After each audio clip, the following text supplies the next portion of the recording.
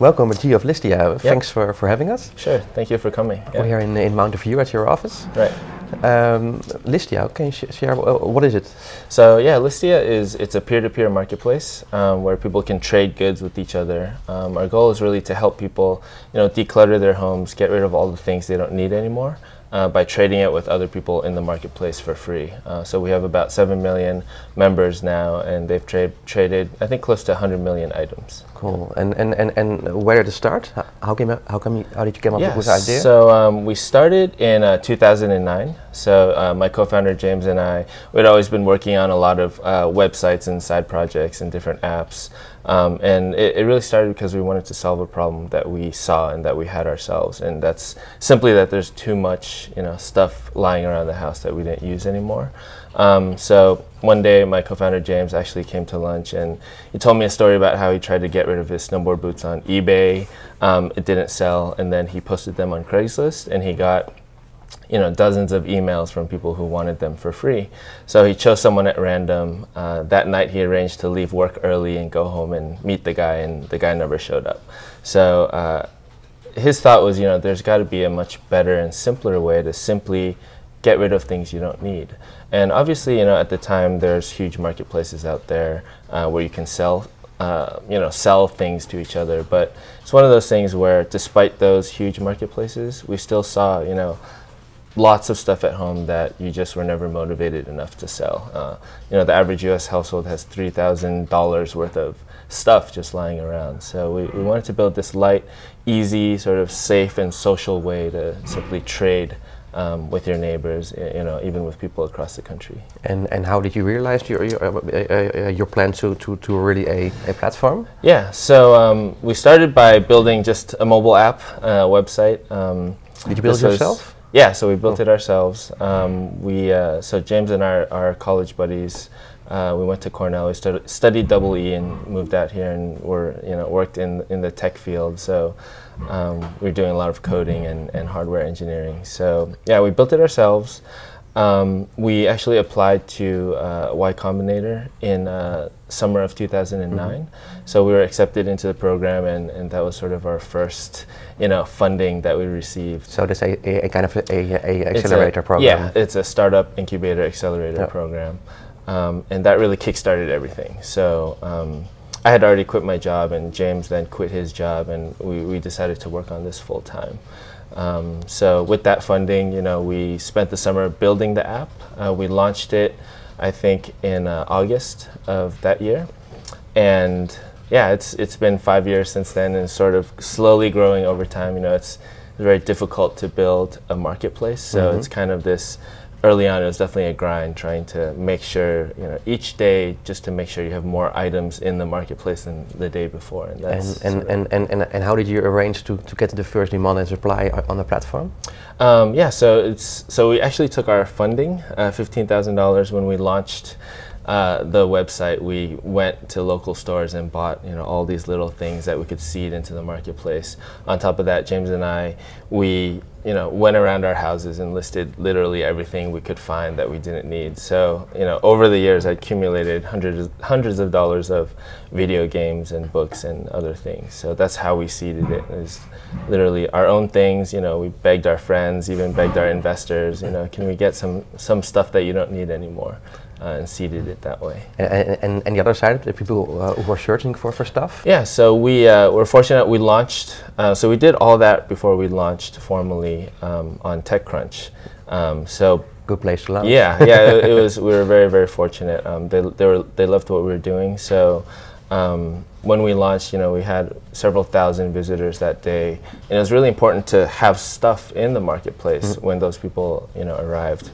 So that was really the push, and from then on we just kind of tried to spread it by word of mouth, get people to tell their friends. We met up locally with many people in the early days to exchange the items, and we would ask them, do you like this? You know, how's it working for you? Why would you use this over Craigslist? And we learned a lot that way as well. So just talking to people locally. Yeah. Mm.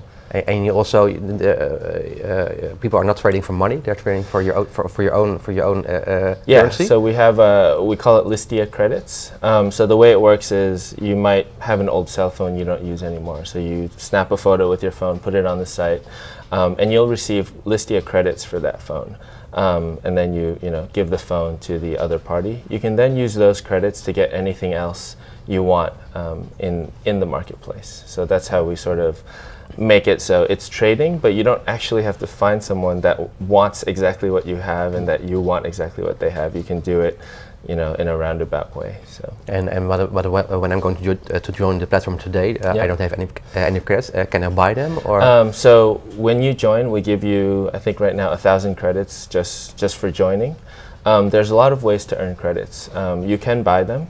You can do things like engage with the site. If you're listing items or commenting or leaving good feedback for people, we reward you with credits all along the way. It's a lot like a mobile game in that sense, a social game where there's a lot of points where we reward you with more credits as you actively participate in the ecosystem. Yeah. And so it's working like a real currency.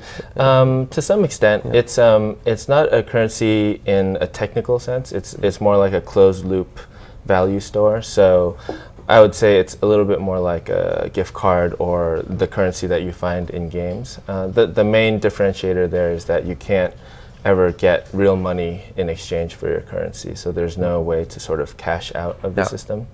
So it's kind of this closed loop sort of ecosystem. Yeah, it's closed loop, but the amount of credits will grow. So it's the amazing thing is we've built this sort of micro economy. Not sort of intentionally. In our mind, it's always been more like karma. So like the more you give to people, the more you can get. And of course, you need some unit to sort of store that value very discreetly. But yeah, it's definitely grown into this big, economy in its own right with things like inflation and other issues. So and how do you deal with that? Because I think when you think about the idea of credits, you think okay, it's quite simple. We're going to do credits, but then it start working, and then what kind of challenges do you face over the years? Yeah, so I think around year 2 or 3 is when we realized, this is working really well, but it's bringing its own set of challenges. And I think the most obvious one is as we continue to give away credits, there's more credits in the economy, and things like inflation come to mind. We deal with it in a few ways. So obviously the economy is growing, so the number of items you can get in the marketplace is growing. So in that sense, it's helping to keep prices stable. But we do have sinks that we've implemented within the product. So you can spend credits on premium features like, oh, can you please feature my listing or make the title bold, or different ways that you can then spend credits. And when you do that, we soak them back out of the system. So we call them sinks, and that's how we control inflation as well. And what does the tech service says about this? Because I can imagine in the beginning they say, oh, it's cute, it's a small startup. And I say about 100 million items traded. That's a lot. Right. Yeah. So there's no tax issues unique to the currency. But like any marketplace out there, eBay or Craigslist included, there's definitely tax implications when you have. I think that the tax service they treat any sort of income or gain as taxable income. So once you get into the realm of a business trying to sell a lot of items, whether it be on Listia or other marketplaces, the person has to treat it as income, and that's sort of the main tax issue that we see. Yeah. But I don't think there's room for how much Listia credits did you earn this year. No, there's not. So it's I think the calculation is more value based. So for example, if a phone is worth $100 and you're selling it, potentially you can write $100 as income in that sense. So, But yeah, there's no. Interesting. I think they have no idea what to do with it. It's like And even with marketplaces like eBay and Craigslist, even 5 years ago, you know, people were trying to figure out what's the best way to do accounting for these things. So, so companies like PayPal, money transmitters will report earnings above a certain amount, and that's sort of how they keep an eye on things. And do you also have to give data to the tax services? No, not right now. Okay. Yeah, because I think it's more about whether or not you're a money transmitter. So And what kind of stuff do people trade on your platform? Yeah, huge range of stuff. So we started with sort of lower end items, you know, things that you wouldn't sell on eBay or Craigslist. So you might found books and, you know, old DVDs and things like that. But, you know, over the past 5 years, it's really accelerated. We see iPads, computers.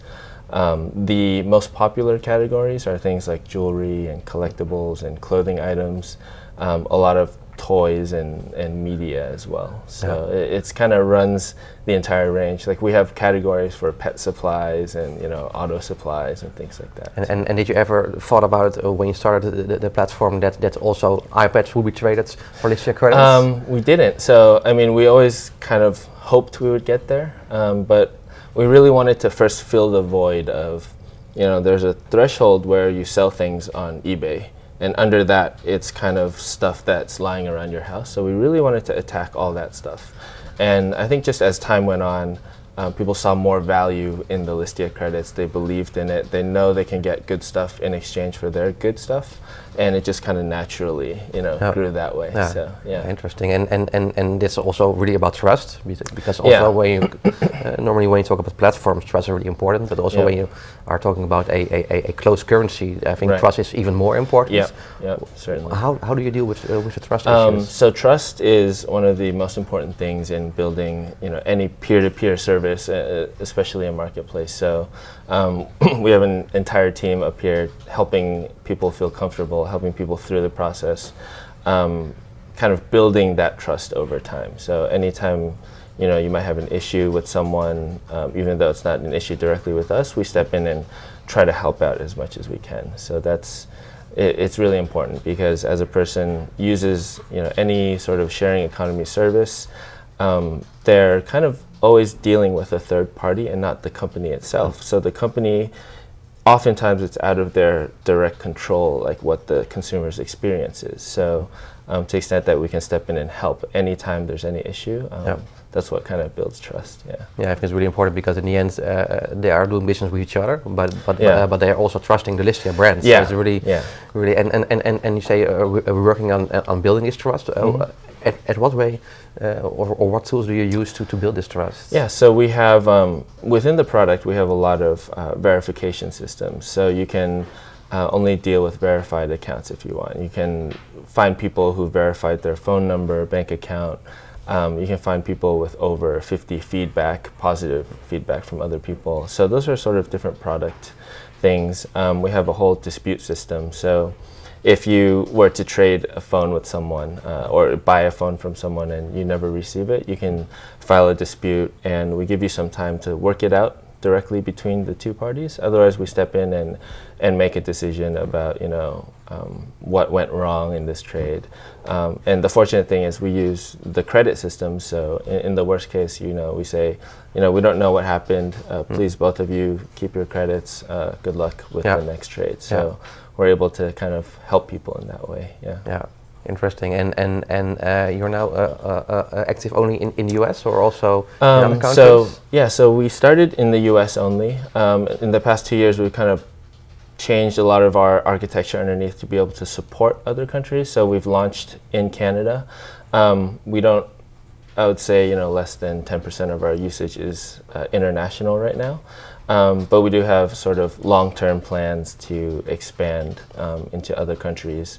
You know, perhaps starting in Europe, starting with English-speaking countries, just to reduce the workload on us, and then eventually localizing and, you know, with the language and the text and things like that. Because the language is, I think, especially in Europe, one of the biggest challenges. And so definitely a huge challenge in expanding internationally for anyone is the language. But the cool thing actually is that we have the currency system, where, you know, it's kind of country agnostic. It doesn't matter, there's no, I guess, sense of like a currency exchange. It's just all Listia credits. Yeah. So to the extent that you're willing to ship something, internationally, it just sort of works. Yeah. And the whole shipping process, are people are dealing it with themselves, or do you also help them with that? So we're building something now to help them print labels and make shipping easier. But the way it works mostly right now is almost all of our users provide free shipping, which is pretty mind-blowing for us as we built the marketplace. So I'm willing to get rid of my phone, and I'm going to pay to ship it to you. Okay. So that's how it mostly works, and it really ties into the culture of the marketplace. It's all about giving as well as receiving. So the reason I'm willing to do that is I'll get more credits for my listing, but I also know on the flip side, when I buy something from you, you're going to provide free shipping. So in the grand scheme of things, it kind of, it's a wash. It evens out, but it makes things really, really simple. Yeah. But people, they make decisions themselves if they want to charge for shipping or not. Yeah. So there's also the opportunity to charge for shipping. We see that often from newer users who haven't seen how most people are doing things yet. And also, it makes a lot of sense if you're shipping something really heavy. And perhaps you say, I'll trade this locally, but if I have to ship it, across the state, then it's $10 or $15. Yeah. And the company is growing stable but quite fast. Yeah. And what way do you really manage to build up a healthy growth? Because I think that's one of the biggest challenges of organizations when they're growing, to make sure that also the DNA doesn't leave the company. And how do you do that? You mean internally with the company? Yeah. Yeah. So we're very when we look for new team members, it's as much about a fit with the team as it is about any of the other credentials and things that we're looking for. So we're really careful about finding people that share the same values as us, and I think that has been the most important factor in sort of building up the team. Yeah. And talking about the collaborative economy, there are quite some things going on at Bespeak. So it's really in the media. Yeah. What do you think about that? About all the media attention of the sharing and collaborative economy? Yeah, I think it's great. It's great for all the companies in this space right now. I know that for example, when we started, not everyone knew what the collaborative economy was, the sharing economy. Those terms weren't sort of in the general vocabulary yet. So a lot of these companies started many years ago. For example, Airbnb started before us, simply to solve a problem that they saw in a unique way. And the fact that now there's this macro trend of sharing and working together. All these companies are able to sort of be at the forefront of the conversation, and it definitely helps the cause and pushes it forward. Yeah. And also looking to the future, I think that quite some organizations are now using or are going to use APIs to grow really fast. I can imagine that maybe like a Uber API, or maybe a platform that's where people who are traveling, a ride-sharing platform that also provides people to share or to transport goods or ride-sharing. Are you also looking at that kind of opportunities? Yeah. So there's a really exciting opportunities in local delivery. So yeah, I think some of the ride-sharing companies are experimenting with, the cars are all around anyway. When they're not taking passengers, they can be helping with transmitting goods locally. A lot of the big companies, Google, Amazon, eBay, all experimenting with local delivery as well, and that's more of a consumer-retailer relationship. But yeah, specifically for Listia, we're looking for ways to help people not have to go to the post office, pack something up, and ship it. So, I think very soon in the future, in the next couple of years, there will be easy ways for anyone living somewhere to hand off an item to someone, deliver it across town, whether that's through ride sharing or a lot of the dedicated services popping up. I think remains to be seen, but it's definitely really exciting. It's sort of this on-demand lifestyle that's going to come up really soon. Yeah. And the funding of the company, you said that's first with the accelerator program. Yep. How did you also grow the funding of the company? So funding over the past 5 years. So every couple of years we raise some money. So we raised from the Y Combinator in 2009. At the end of that year, we raised a small seed round of $400,000. And then I think 2 years later, we raised another seed round of $1.75 million from a lot of angels and seed investors in the Valley, like Andreessen Horowitz, Max Levchin, SV Angel, a lot of people who've given us a ton of advice and help.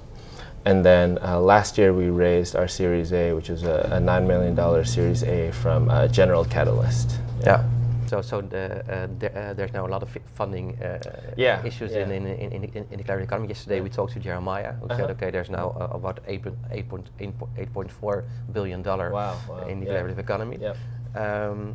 I'm also really interested, like as you know, I also did quite some things with branding. And with my brand expedition, I was most impressed about family companies because of their really long-term vision. Right. But when you're talking to VCs, they want to have a return in let's say 5 years. Right. And what way do you keep the balance between the short-term profit and the long-term vision of the company? Yeah, certainly.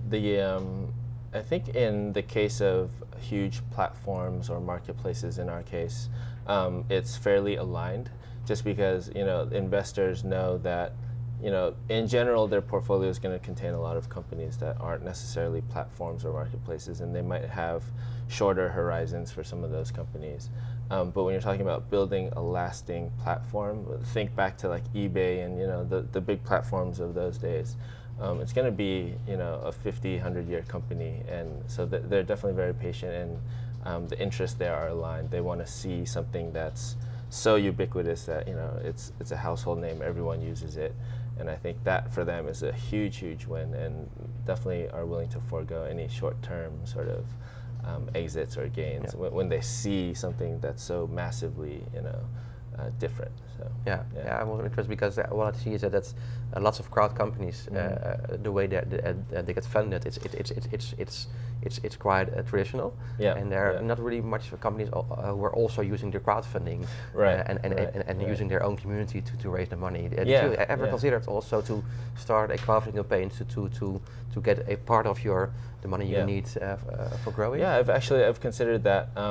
I would love to be able to do that someday. I think I studied sort of even back in the 90s, eBay, for example, had considered during their IPO to spread that wealth amongst all of their passionate users. And the only reason it kind of grinded to a halt was a lot of regulation and different sort of legal issues around that. But nowadays, things are changing so quickly with crowdfunding and even equity crowdfunding, which you've had experience with. I think that the day will come where it will be easy and straightforward to, be able to share that wealth, because to the extent that we're building a very valuable platform and marketplace, it's definitely because of all the people that make up the marketplace and the community, and that's the only reason that we exist, is to help those people, and without them there's no value. So it would be amazing to be able to do that in a sort of straightforward, easy way. You've probably heard Reddit is trying to do that as well. I think they've created their own cryptocurrency and then are spreading that around their community and sort of sidestepping a few different things along the way to make it happen. And interesting. Awesome. I think when you look at engagement, I think the most maximum engagement is when people are giving you money, or when they also partly owner of the company. Right. With the challenges that we'll get with that, of course. Yeah. And because you said, we're also now active in Canada. Yeah. What steps did you have to take to enter a new country? So Canada wasn't too difficult. There were just a lot of people from that country kind of knocking on our door saying, "Hey, this is great." They could use it obviously already, but there's different product issues. Like when we built the marketplace from the ground up, it was very US centric. It's just like free US shipping, and just down to simple things like okay, you know, you can select any country. It doesn't have to be the U.S. So we took a lot of steps technically to make sure nothing was specific to any country, and then sort of, you know, you sign up for any country and you can ship to any country, and those are things we built already. But if we were to launch further than, say, Canada, there's a lot of, you know, marketing and brand exposure type activities that you need to do. It's very difficult. And Canada specifically wasn't as difficult just because of the close ties with US already. Yeah. And there are quite some platforms in the US who are now also thinking about already actively in Europe, and there are different approaches. Some like Kickstarter, they don't have their own office in Europe, and so they just opened the platform for like in the Netherlands for Dutch projects. I think Indiegogo, they have some local people. Okay. What do you think about the different strategies, and what strategy would you prefer? I think it's easy to test markets without sending people there. It depends on the nature of the service. So when it's predominantly online, you can launch, you know, in a country, and in the case of like Indiegogo or crowdfunding, like you can solicit one great project and people will rally around it and it can be a success. So I think that's definitely a very viable strategy. For us, it's a little more difficult. If we launch in a location and there's only 5 people or 10 people or 100 people, you know, in the marketplace, then it still doesn't quite have enough traction to grow. So I think, you know, it's a little harder. It's a little harder for a marketplace, a true sort of peer-to-peer marketplace, to spring up that way. It has to be a lot more of a concentrated effort, I think. So what you need is a local entrepreneur who starts buying and selling stuff from their friends, and like the same way that you started. Right.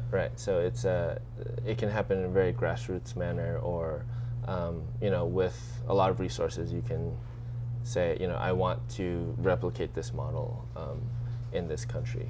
And for us, the only thing sort of holding us back right now is we still want to perfect some pieces of the product, so we don't have to troubleshoot across multiple countries.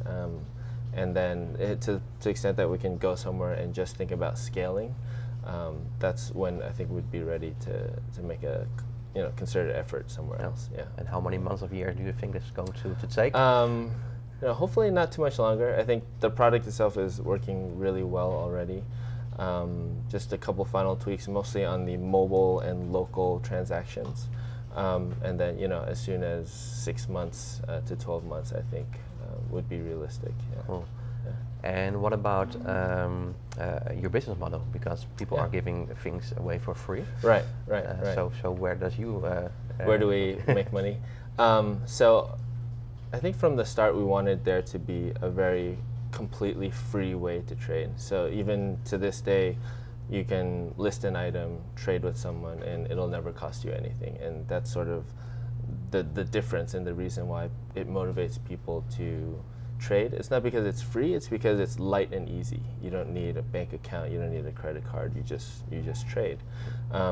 So to preserve that, we've done things to monetize in different ways than other marketplaces. So there's no transaction fees, and so we do things like there are, you know, advertisements on the site in the app because there's already purchase intent.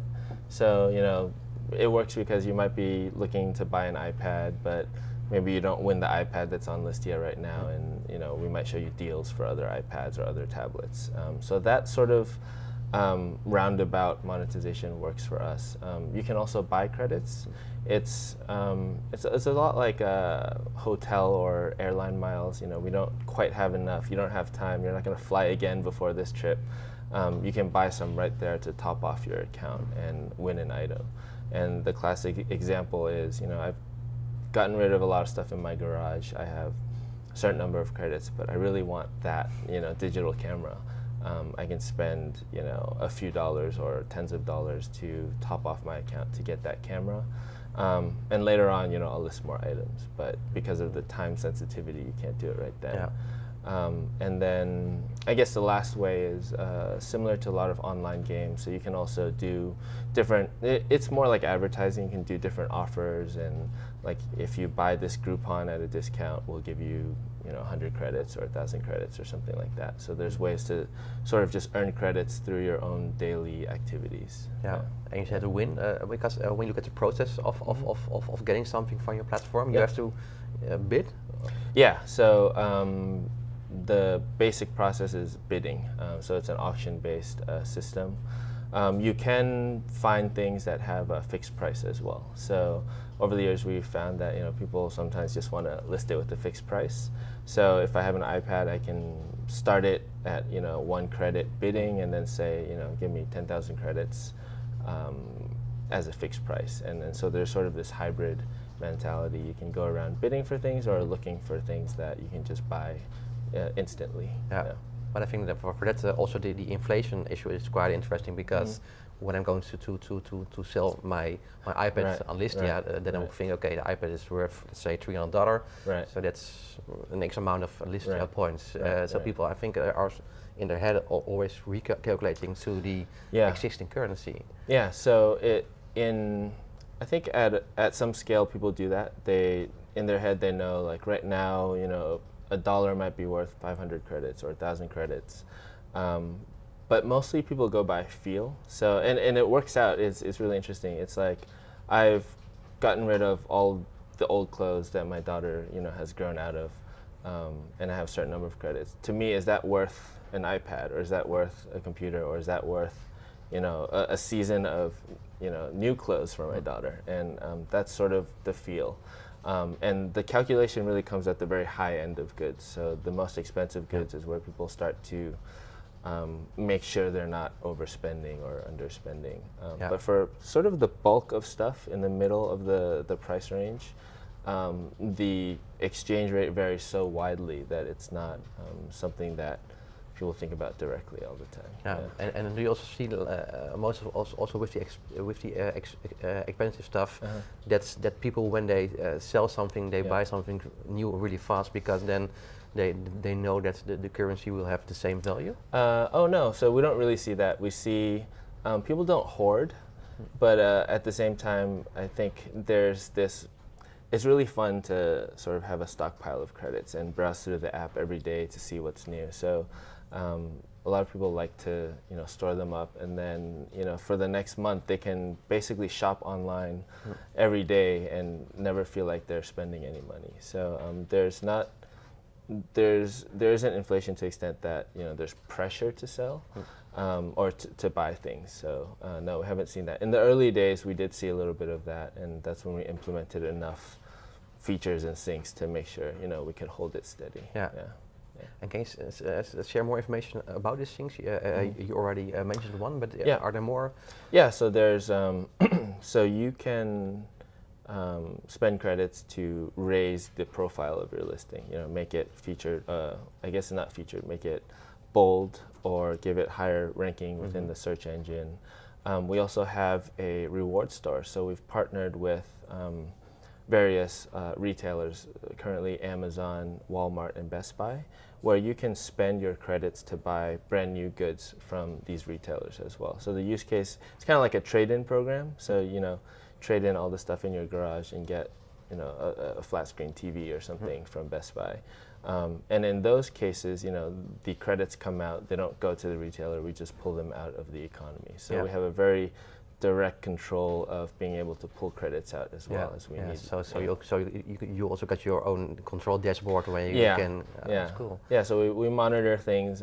It's not like the second or third year where things were just up and down. We're very careful about that, and I think that's why people don't feel pressure to, spend immediately. There's no real immediate danger of any hyperinflation or anything like that. And with working with the partners, do they get a discount with the points, or do they really get so stuff for there's free? A little bit of a discount for us, but for the user, for the person who's spending their credits, it's completely free. So they take their credits and they can get the TV. There's no shipping, and in some cases they can even go to the local store to pick it up. So but then it costs you money to make the deal. Yeah. So for that, in that case, it's kind of us spending money to buy back credits or pull them out, mostly for inflation purposes, but also We like the idea of partnering with, I guess traditional retailers. I think you described them as like old economy, and showing them that there's a way that we can work together, and we do generate sales for you, but at the same time, these people are perhaps getting something that they wouldn't otherwise buy, and it's kind of this global, or right now national, like trade-in program where it's not like you have to trade in an iPhone for the next gen iPhone. It's like you can trade in anything in your house for the things that you actually want. So to show them that there's this sort of power behind the sharing economy, and to actually drive sales for them is, I think, a big part of it as well for us. Very interesting. Yeah, that's cool. And looking at the future, what are your main challenges for building a sustainable model for Listia in the future? Yeah. So the main challenge, the things that we're facing right now is like we want more local transactions. We're building up our app to be mobile centric instead of we started on the web. So the challenge is to get people to know that this is an option for them, to know that it's actually really easy to snap a photo of things in your house, in your closet, list them, and get them out of the house and get value in return for them. And right now people don't really know, and they either end up throwing the items away, which is a huge waste, or leaving them to clutter up the house long term. So And what can we expect from you in the near future? So we already discussed maybe opening in other countries. Are there also new features that you're going to introduce? Yeah. So the big things are around, and I think this probably ties into your previous question too, of like what are the challenges. I think the big features are all going to be to remove friction in the system. So when you think about having to ship something to someone, that's a huge hassle in a lot of people's minds. So we're building a lot of features to reduce that down to the click of a button. Your printer will print the label, you slap it on, send it on its way. Talking to local startups and companies about how can we facilitate the shipping of these items or just the local delivery. And then the big sort of opportunity for us is to allow more local trading. So right now, on Listia, you won't find like a table like this because you can't ship it. But there's a huge opportunity in being able to get rid of huge, large, bulky items locally with other people. And I think that's when the true potential will sort of be unlocked, because there's no shipping required. It's very much a help your neighbor type attitude. And when we can get to that point, I think it'll be a big win for us. And what is your ultimate goal or dream with Listia? So the dream really is to build this global sort of repository of stuff. So when you think about people today, it's you consume, you buy items. When you're done with it, it just kind of sits there. In the future, our dream is to build this marketplace of items where every time you're done with something, that you just snap a photo of it and put it back into this repository, and someone else can get value out of it immediately. So the dream is to create the one place where everyone goes to reuse items, and that doesn't really exist right now. People's main motivation when they sell things they don't need is for the money, but we want to change how people deal with stuff they don't use. And even though it's not renting or anything like that, it's just anytime you're done with something, let someone else have it. And at the same time, there's millions of items that you can take out of the marketplace as well, and it's sort of this one-to-one trade. Sounds good. Yeah. Good luck with that. Thank you very much. Yeah, thanks so much. Look forward.